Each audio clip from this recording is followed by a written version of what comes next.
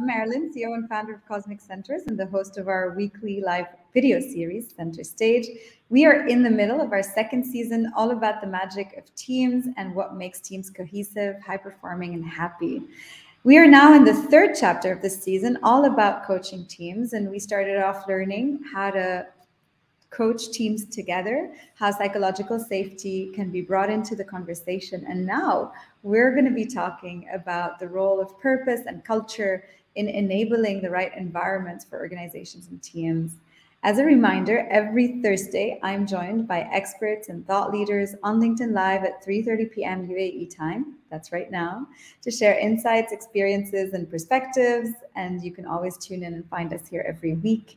Before we begin, as always, do show us some love, give us a like, share this video with someone who you think might enjoy it, and please be generous with your comments and your questions.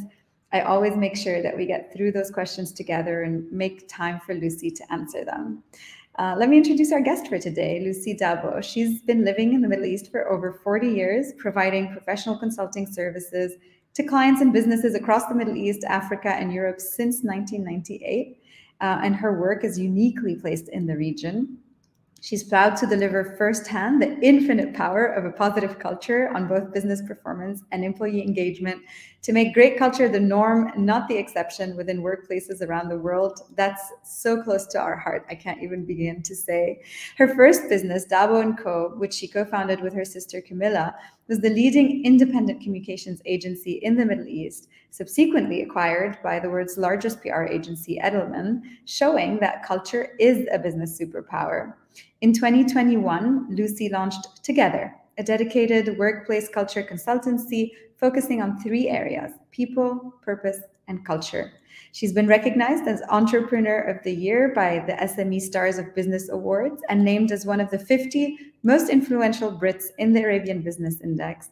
Her company, Dabo & Co., was also listed in the top 10 great places to work 2 years consecutively, ranked in the Dubai SME 100, and received over 30 industry awards for the quality and creativity of the work. She's also committed to supporting women in business, is a board member of Global Women in PR MENA, and an executive coach. She's an experienced public speaker on topics including brand, culture, purpose, entrepreneurship, and female empowerment, and has been featured in several podcasts, including Business is Personal with Dr. Corey Block and The Drive to Succeed. Lucy, thank you so much for taking the time to be with us today. Thank you so much for having me, Marilyn. It's great to be here. I'm really excited about what we're going to be covering. And, you know, we all have heard the infamous Peter Drucker quote, culture eats strategy for breakfast.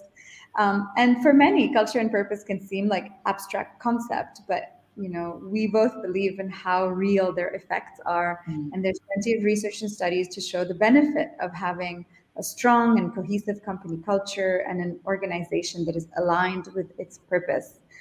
This allows, you know, employees to have a bar for what is expected. It attracts talents. We know also well the importance of purpose for millennials, and it increases employee engagement. So, Lucy, you're going to talk to us a little bit about how your company Together is helping organizations on people, purpose, and culture, and then, you know, we'll also cover how you implement this together with the companies you work with, and how the people who are listening in today can start a conversation around culture, purpose, and people in their own organizations.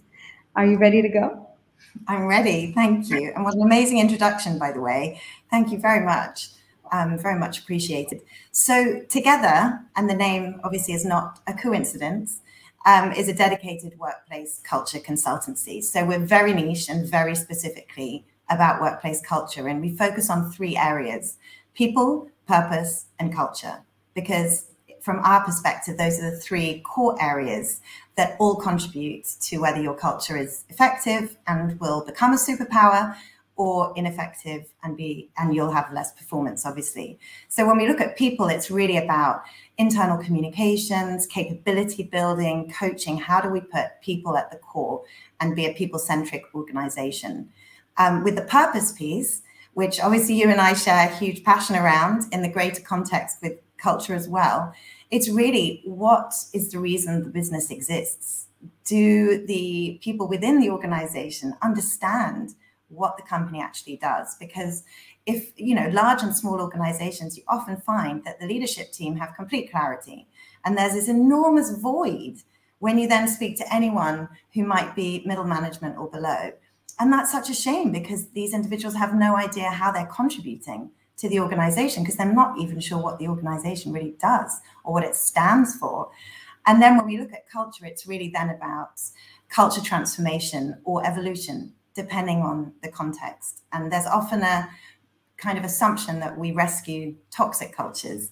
And I think it's important to say, yes, of course, we can and we do, but primarily the kind of clients that we're working with are already in good, but they want to be great. They want to be better, because everyone can always improve.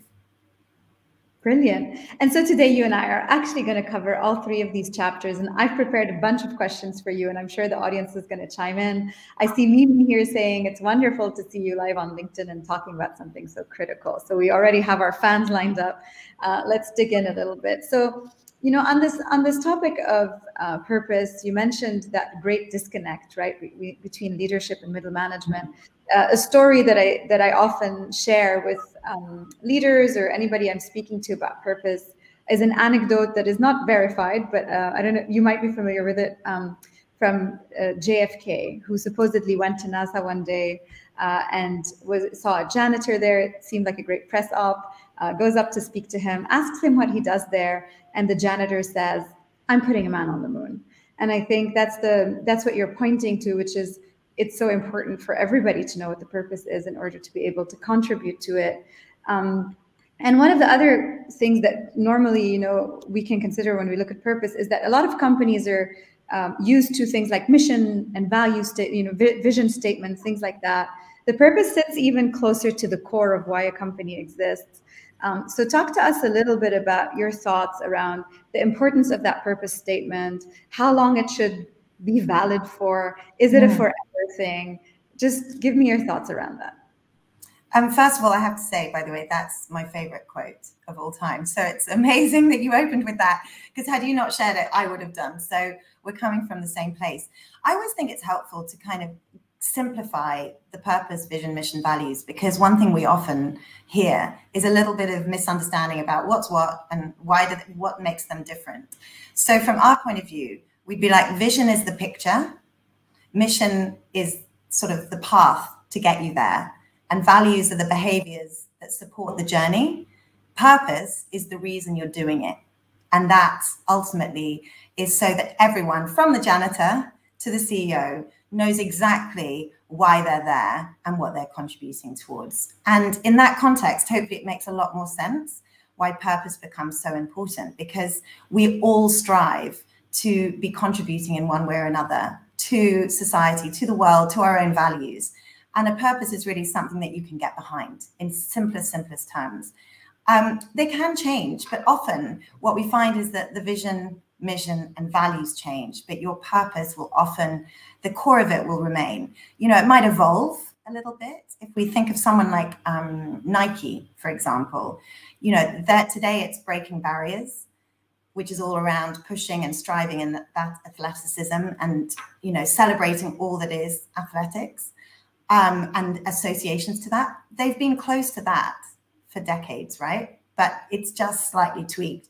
What tends to change more is the values and how those contribute. And you might have seen Meta, Mark Zuckerberg, just announced all their new values. And it's interesting, he only announced new values, not a new purpose, not a new vision, just a very different way of approaching how they show up for work every day. Anyway, that's probably a separate topic, whether or not he's done a good job with that or not. Yeah, we will look at values in a minute. I think, yeah, I definitely echo what you're saying around purpose in the sense that it generally, I think it tends to be something that doesn't change much. You might change the words that you use to express it, maybe make them more contemporary, especially if you're like a long-lived company. You just might want to refresh the words around them, but the fundamental reason why you exist shouldn't change. And I think both you and I are like, you know, you're a second-time entrepreneur. I'm a young entrepreneur for the first time in a company that's now a bit more than a year old. When I started my company, I tried to follow my own advice. And so I said, don't start with your product, start with your purpose, right? What do you want to do? Because then, as an entrepreneur, for example, having just my purpose as a starting point allowed me to iterate on what I was going to sell, right? Because it matters a bit less what my product is. What has been your experience of finding the purpose for Together?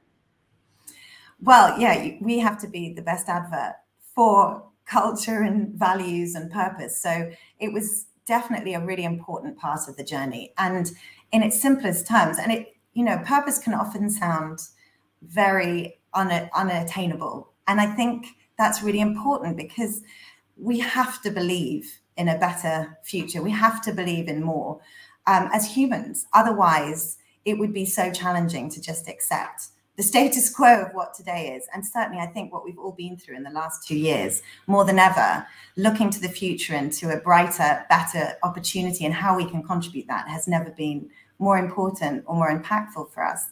So for us, it's about changing lives by making great culture the norm, not the exception. And that is what we live by every day.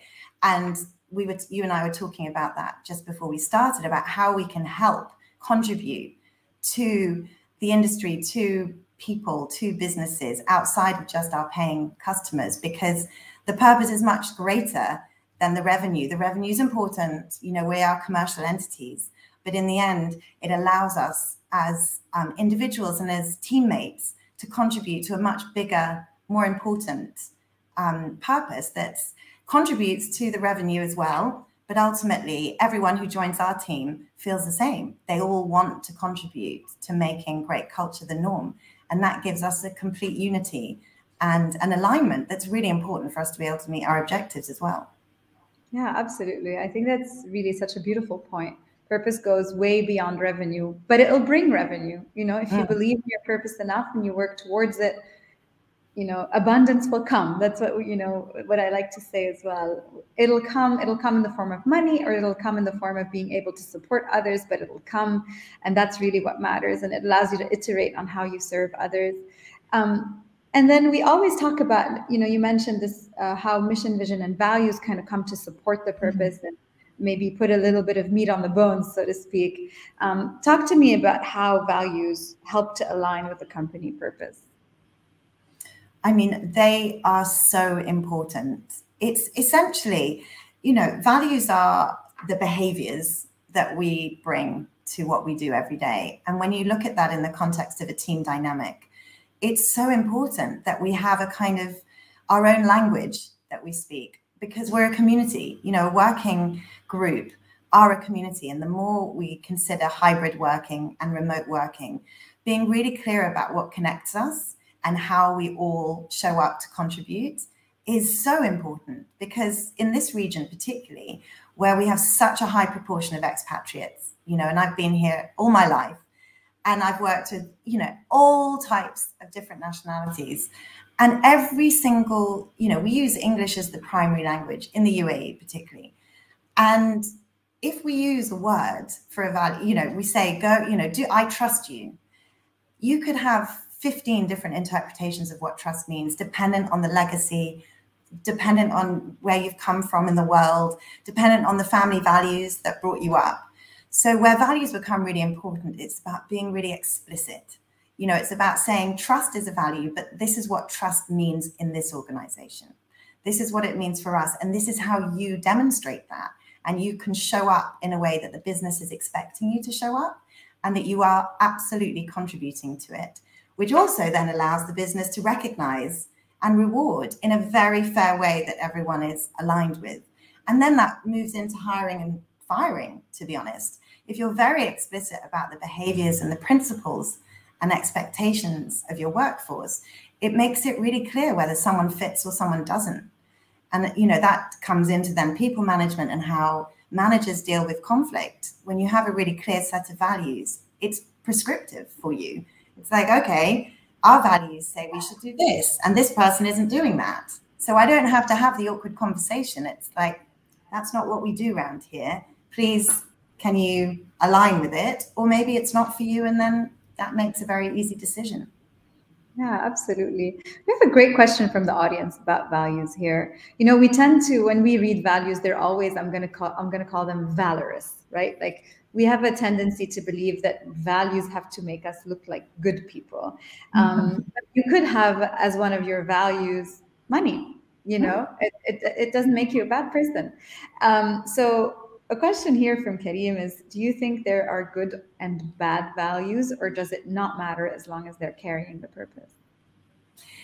It's a great question. I actually don't think that you can have bad values if they have been created in an inclusive way, because one big challenge with values is if leadership create them in a room and then launch them and haven't included anyone from the organization, because then it's a mandate, and values are part of a culture movement, so they need to be created inclusively.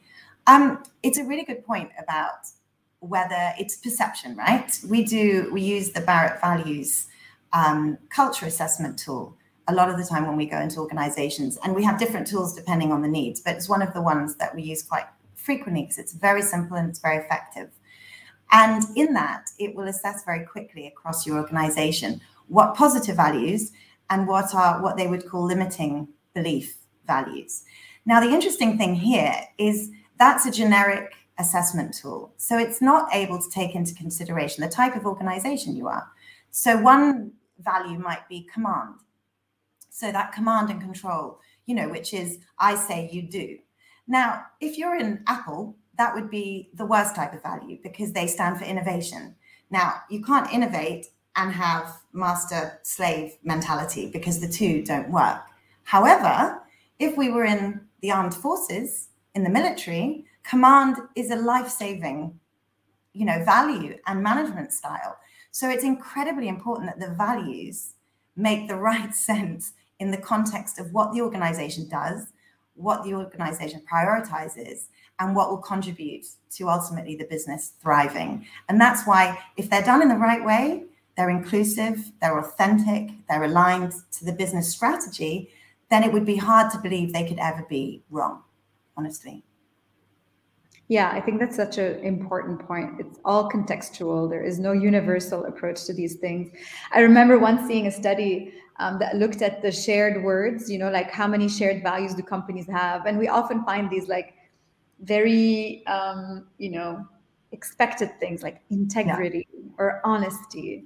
And I think sometimes I wonder whether it's worth it to write down integrity in your values. Maybe we should all have integrity. That should be like a universal one, and try to focus on what makes us kind of unique in terms of what we value as an organization. Well, it's what does integrity mean for you? Because integrity is, again, these are very generic words, aren't they? It's interpreting what they mean for your organization and for your workforce and for your team. And that will be very specific to you.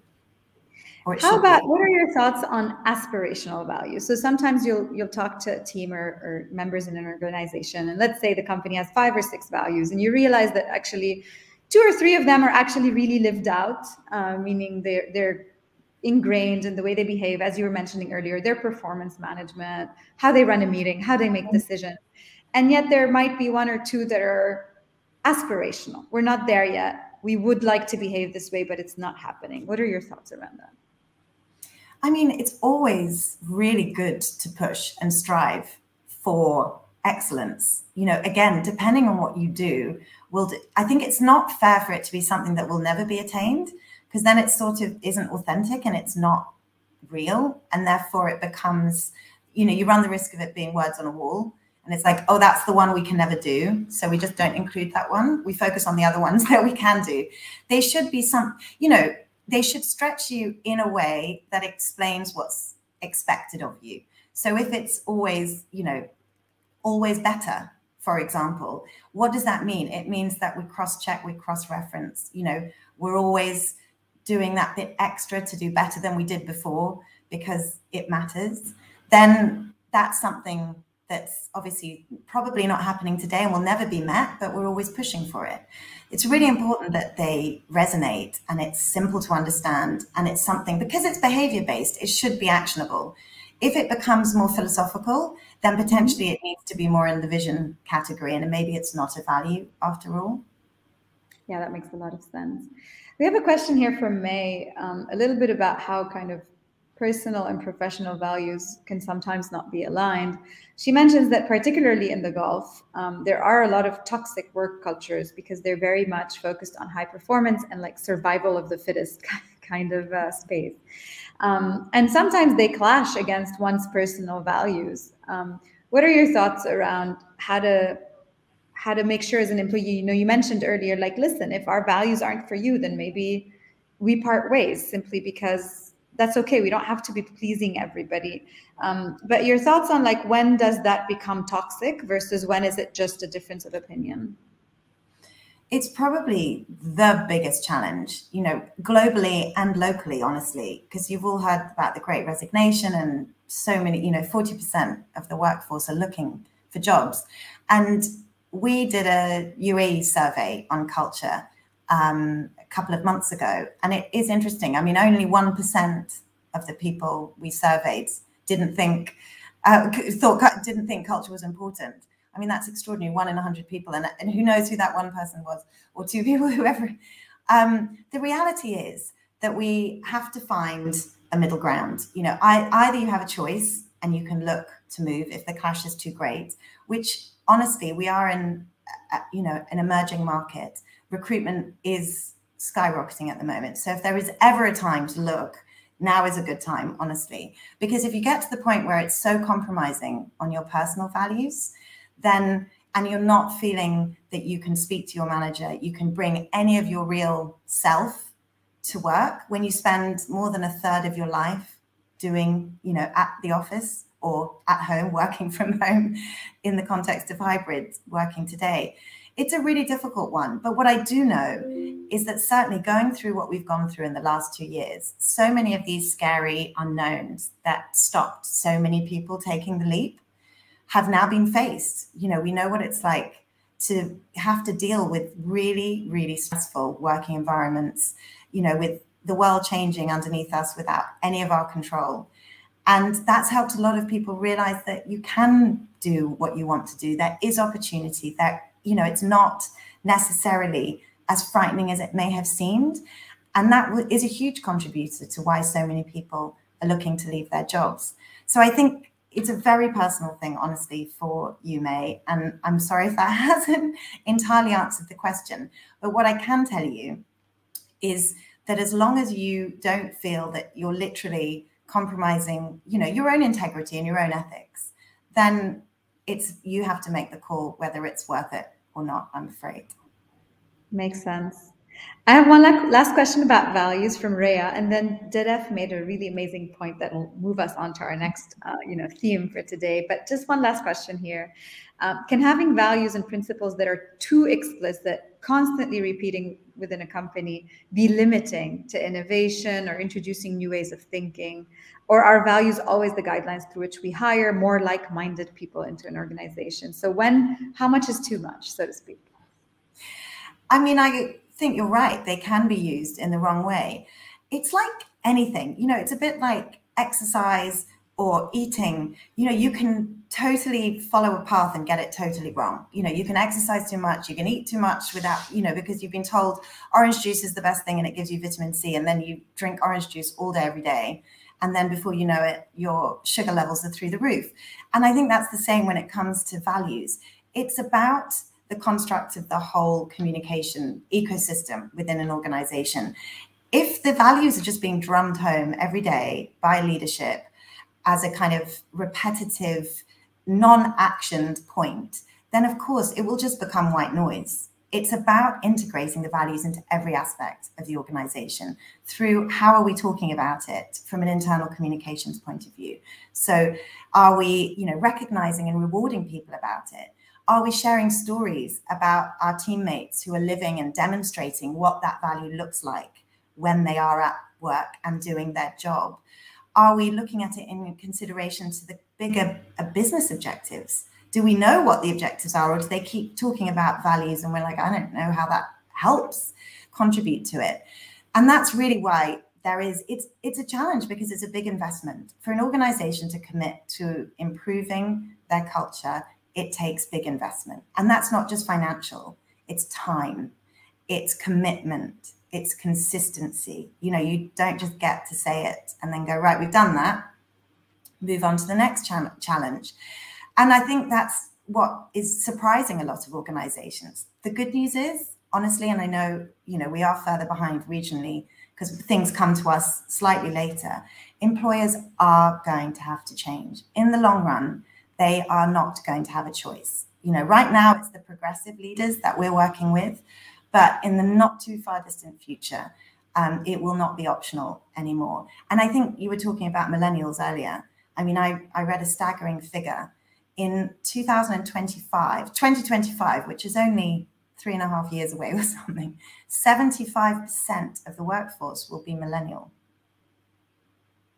So when you think about that, employees will start acting with their feet, and then the only option is to really take a sharp look at how you operate for your people and your culture. Yeah, I couldn't agree more. And definitely the pandemic has given all of us a reason to think about what we want to wake up to every day, millennial or not, and driven the point home that we want to spend our time on things that matters and with people who matter. And so it has helped kind of land that message too as a positive side effect. Now, Dedev says, sometimes using generic language, poetry, what people may perceive as poetry in the way we express, whether be it a purpose, a value, makes others disregard all of this. And that, like you, he believes that everything needs to be specific to the business and the business goals. You've spoken to us a little bit about how you can make this very tangible. Maybe tell us a story or give us one example of one way in which you help companies, or you've seen companies implement the values in ways that make them less esoteric, so to speak. Well, a recent client we worked with, I think it's always valuable because we always recognize, I use Nike as an example, and the problem is everyone's always going, oh, well, they're a brand, they're retail, how does that affect, you know, the normal, us average, you know, businesses that are just doing the same stuff and not front and center in the media. So we were working with a port management company, so couldn't be further from Nike, you know, very high percentage of blue collar workers, terminal workers across 4 countries, you know, US, Saudi, UAE. So quite a mixed demographic as well. And for them, one of the really important things we did, so the most important, I think I mentioned, is inclusive. We spoke to the organization, to the people in the organization, because ultimately you need the C-suite buy-in, because nothing happens without the board and unfortunately the C-suite getting you started. But ultimately, for real change to happen, it takes the entire organization. So we spoke to the entire organization, did our process to measure the culture. We did interactive workshops to really get to the core of what values mattered in that organization and would help them get closer to where they needed to be and unite their team. But the reality was we were talking across so many different languages. We were talking about so many different time zones. How did we make it really tangible and unified? And so it was more about creative tactics, really. That's when it becomes really about communications. Rather than just values, we built a kind of iconography concept so that each value had a symbol and an icon that matched it, which meant that you didn't have to write it. You just needed to see it. Now, obviously, it took time, you know, like any campaign, 7 times to land a message. So there was a lot around how we used the branding within the various workspaces and at the terminals, how we could communicate all the different tiers in the business. But the longer term goal was that when people were behaving in a certain way and recognizing it, that way you could just give them a pin with the symbol, because that was very clear to understand for everyone and became much easier. It became like an emoji you can put on your signature. We had different, you know, Teams backdrops so that managers could have themes for their team meetings. So it was a lot of tactical ways. It's kind of how do you move the strategy and the thinking into really simple, effective communication tools that mean they're embedded and they really land with people rather than conceptual picture on a wall that doesn't mean anything. Yeah, I mean, I couldn't agree more with that. And I think, you know, both you and I come from like a, you know, PR or marketing or brand background.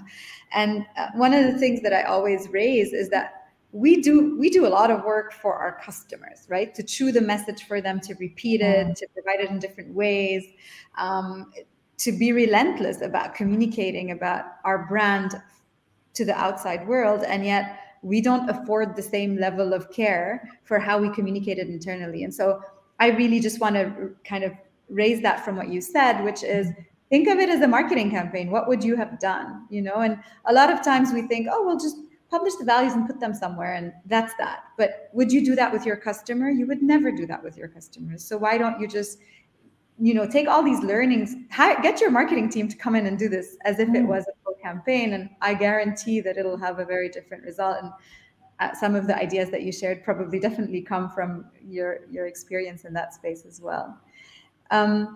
You also mentioned a little bit about how you measure culture. What are some of the tools that you use, or what do you look at? What are the measurements that you make when you're looking at how culture or values are being implemented? That's one of the biggest challenges and the greatest, I suppose, excitement about this type of work, because there is no one perfect tool, because it's an emerging sort of proposition, if you like. And that was the biggest challenge we faced very early on, was how do we measure it? Because there isn't one perfect tool. We use different tools for different parts. So our methodology and my strong belief around what culture, how you can measure culture, is called the PREP model. And that's looking at 4 different areas. Firstly, purpose. We've touched on that. What is happening in the organization? How well do people understand what on earth is going on? What does the business do? What does it stand for? All of that. Secondly, reputation. That's the biggest change in brand culture. We can call it that, because it's similar to what you were saying. In the last sort of 5 years, businesses can't afford to miss a step now, because it will be front page news, certainly for the bigger brands, but it's becoming more accountable for everyone. So what is not only the public saying about your organization, but what is your reputation internally? And you just touched on it, customers. They're such an important part of that. What they see you as, or how they see you behave, is incredibly valuable insight. So we're looking then at purpose, reputation. Engagement is really important, because when we measure culture, we're measuring the we. And engagement's measuring the I. So engagement's an important factor, but it's not the only one. And a lot of organizations make that mistake. So those is really important. And then the final piece is obviously around performance. How is the business performing? How do teams communicate with each other? When we set targets, do we reach them? How effectively do we reach them? How's our retention, our attrition, all of these different aspects. And we look across those 4 areas. So we use different tools for each of them. Sadly, there isn't one that exists, and that's our big goal, to have a piece of IP that will do that for us within the next 2 years. But at the moment, we use different ones. And look, if you're a small organization with less budget, there's some really cool tools out there. Things like Culture Amp, you're probably familiar with that one, Marilyn. Peacon. I mean, there's really popular. There are a lot of different formats and platforms that will enable you, that you may not get such comprehensive feedback, but at least you'll get a pulse check. And I think if you don't know what's happening, then it's absolutely impossible for you to make any kind of plan or affect any kind of change, because you're literally guessing. And that is proven to be very ineffective. Yes, any piece of data is better than no data at all. And I agree, just because it's hard doesn't mean you shouldn't try and look at it, even if it's partial, even if it's difficult to connect concepts. Another one I'll add to the list for those who are listening is one that I use for my team, because we're a small team. You know, we probably don't need much more than that at this point, is one called Office Vibe. I think there's so many different ones. Leapsome is another. Like, there's plenty. And I think even just your employees seeing that you collect data, you look at it, you have a conversation about it, you see how you can improve the ones that are not doing well, you see how you can maintain the ones where you scored high. I think even just that is demonstrating that you're taking this very seriously. And I love your point also about performance. A lot of times this stuff gets like put into the mushy category. And the truth is that culture drives performance. There is data over data over data to show that. And, you know, it's incredible that we even still have to have a debate between performance and engagement, or performance and culture. They are, and of course you can have performance with a shitty culture. Like that's not to say, you know. When you look at the matrix, you can score really highly in performance. Like we will have clients that are, you know, at the top of their game performance-wise, but their engagement 0. So therefore their culture is impacted by that. because it's only so long you can drive that performance before the performance will start to falter because the engagement will impact it. And look, I mean, I built a business based on culture that went on to demonstrate that it could be valued enormously. And it was not an intentional drive at the start. It was very intuitive. But culture was at the core, and we had a culture manager. We invested in it. We had dedicated resource. And this is going back 10 years because it was the absolute heartbeat of what made our organization great. And that's why I'm so fanatical, because I've seen firsthand what culture at the core will demonstrate from a commercial point of view. It's extraordinary. And that was never our intention, but that was an incredible outcome and a very happy consequence of deeply caring about culture and your people. Yeah, absolutely. Speaking of people, a couple of questions for you there. You know, in the report that you mentioned that you guys published this year, it's on your homepage. Maybe someone on my team can also put a link to it. Thank you. You mentioned that what matters is that when it comes to culture, connecting is more important than directing. And we kind of touched on this about inclusivity and how you can bring everybody into the process. But what is the right balance of like top-down directed culture versus bottom-up or employee-led directed culture? It often is the case, actually, that when new leaders come in, you always see like, oh, we're going to write new values. And it's like, well, you just came in. You haven't, like, there are people who've been here for 10 years. Like, let's talk about how you suddenly decide that there's a bunch of new values we need to follow. Oftentimes, values is used as a tool for change management, but not always plugged in at the right moment. Just talk to me about that balance between how, you know, leaders recognizing that culture is an important thing and they want to drive it, but also creating enough space for employees to feel like they're also in the driver's seat. No, 100%. I mean, I think I touched on it earlier. It's so important to have leadership buy-in, because if they're not committed, then it will 100% fail, because it requires the prioritization at a leadership level and even at a board level. Like for me, the ambition is chief culture officer and a seat on the board, because they, you know, these are influences on what happens within an organization. And if they're not on board and they're not prioritizing it as an agenda point, it will get forgotten about. And that is the harsh reality. So our work, I know that my client is the C-suite and board, but I do the work for the people, 100%. You know, culture is about impacting every individual in an organization.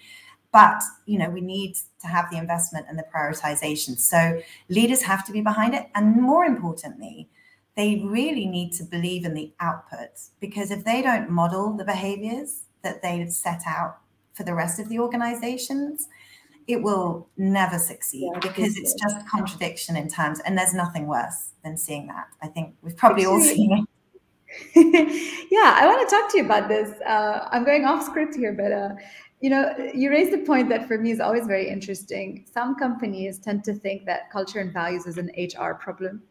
And I love what you just said. It's not. It's a business problem. It needs to be led by the CEO or someone really high up there on the C-suite. And it also needs to be, for larger companies, of interest to the board. How do you make sure you don't get relegated into like, oh, that's an HR problem? We don't work with those clients, honestly. I mean, look, HR is such an important role. And the way we would see it is that firstly, it's everyone's problem. Culture is not the CEO's problem. It's not HR's problem. Every single person in the organization has a role to play. And scenarios where you have a group of people saying, it's not my problem, HR are doing a rubbish job. Look, if we don't all contribute, if we don't all work towards the same goal, like with anything, it's really hard. And you'll have cynics. It happens. But we need, like I said, it's a movement. You need the majority to be moving in the right direction. Where it can become slightly more difficult is when, you know, management just take over and the movement has begun and management changes. And those are things that are out of our control ultimately. And it does happen. You know, we've seen it firsthand. But if a CEO isn't willing to stand behind the project, then 100% we wouldn't start it, because it won't work. And we're not in the business of doing culture evolutions or transformations for organizations where they're going to fail, because it's no point. But it must be inclusive. The CEO has to be behind it. They have to invest the time. They have to be committed. And therefore, it has the best chance possible of succeeding. Without that, sadly not. Couldn't agree more. Big appeal to make sure that everybody understands that this is an everybody problem. And like you, if I'm not talking to someone who can, you know, put support and put their weight behind it, then I'll say, listen, call me back when you guys are ready. You're probably not ready right now. And you know, as you said earlier, this will become not optional, and hopefully in the next few years. So an appeal to everybody to start this conversation inside their organizations, and to make sure that high and low, everybody's behind the need for something like this. And it's incredible to see this conversation being driven at that level. So super grateful to have you in this community as well, and echoing that message. It's such an important piece. And with that, Lucy, we're coming to, I don't know if you, I didn't feel the time pass. I was like, really? It's already been 40 minutes? What are we talking about? It's been so great speaking to you, but I have to land us on our rapid fire questions. So if you're ready, I can start with the first one. Yeah, ready. Let's go. Let's go. All right. So what is the one thing that every team needs? Clarity. Yes. Good one. What's the one thing a team needs to avoid at all costs? Duplication. There's nothing more important than everyone doing the same job because no one talks to each other, and wasted energy, wasted time. Yes, in big organizations, it's probably one of the most frustrating things ever. Yeah. What is a good team leader? I think there's three things. Curious. You have to be interested in everything and every aspect of the organization. Care. It's so underrated as a leadership skill. Empathy, care, you know, we're humans. That is the most important message. You have to care about humans for them to care about you. So it's really important. And thirdly, be available. So often, and I think in this region particularly, where we have some slightly, you know, more old-fashioned constructs around office environment, you know, these big scary offices with huge doors and people to get through to get to, you know, their manager, you really should be available because that's essential to getting anything done. Yeah, absolutely. What's the best book on teams? I mean, I love this book. This is the problem, but it's like from 2001. So I'm either showing my age or it's just a great Jim Collins, Good to Great. And I know you're not showing. I mean, that's an incredible book. It's not about age. There are books that he knew culture. He was on that culture piece long before. And people, get the right people every time. I think I have it. Yeah, right there. It's on my bookshelf. So couldn't agree more. And then last but not least, what's your favorite team ritual? Well, I mean, excuse the pun on the company name, but getting people together, whether it's virtually, in person, like there is nothing more important to a team dynamic than connection. And the way to build connection is to continually connect. If you stay, you know, if you're not talking to each other, if you're not doing things together, it's very hard to build cohesive nature. It really is. It's again, it's that human science, it's behavioral science is at the core of that. And it shows you care. Yeah, absolutely. Couldn't agree more. I love your answers. Thank you so much for that. And I guess that brings us to the end of our episode. Thank you so much for joining us and for all the insights that you've shared. Oh, it's such a great pleasure. Thank you so much. And it's so nice to finally meet you, Marilyn. I hope we get to do things more together in the future. Likewise. Before we wrap up, I just want to thank our attendees as always for tuning in and their great questions. The video is available on LinkedIn forever. We'll also be reposting it on our YouTube and our website if you guys want to share it with anyone who you think might find value in everything we discussed today. You can also go to our website, cosmiccenters.com, and just sign up, subscribe to our newsletter, make sure you don't miss our next session and any of the content that we provide. The team works really hard every week to put out great content, so it'll make them happy and put a smile on their face if we see somebody join us. And then one last thing, of course, mark your calendars for next week, Thursday, February 24th, same time. We'll be talking to Dr. Vinika Rao, who's an executive director of the INSEAD Gender Initiative and Emerging Markets Institute, to discuss the specific topic of female leadership. And I was going to say in the beginning of the session, it was so wonderful to be in the same room as you and to have a peer, you know, and so beautiful to see a lot of the companies actually that do things similar to what, you know, we do at Together in Cosmic Centaurs are often led by women around the world. When I started researching for my company, I could see it was often female CEOs, and it's just such a beautiful thing to see us leading this movement. And we'll talk to Vinica next week about, is female leadership different? And if so, how? We hope to see all of you there. Signing us off, and see you next week.